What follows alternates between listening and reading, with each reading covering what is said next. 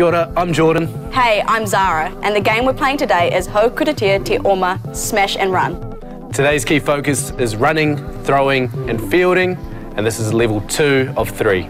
Let's go! Smash and Run is suitable for any size group and can be played at home. You'll need bats, balls, cones and wickets. First, arrange cones in an area with a set of wickets at each end.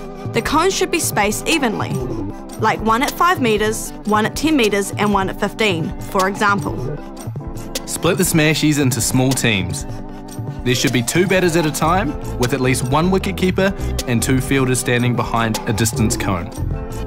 Once a ball is hit, the 2 batters run to a cone of their choice and back to their wickets, while the fielders try to run them out.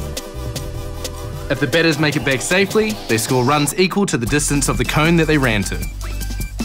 Swap the batters after each run and swap the roles within the teams as often as possible. This game develops perception skills. Honesty or pono is a good value for Smashies to think about when playing. Point this out at the start of the game and ask them how honest they were when the game is finished.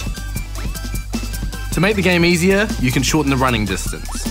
Or, to make it harder, you can get the Smashy batters to nominate a cone to run to before facing a delivery. Want to bring gaming into it? Use your imagination.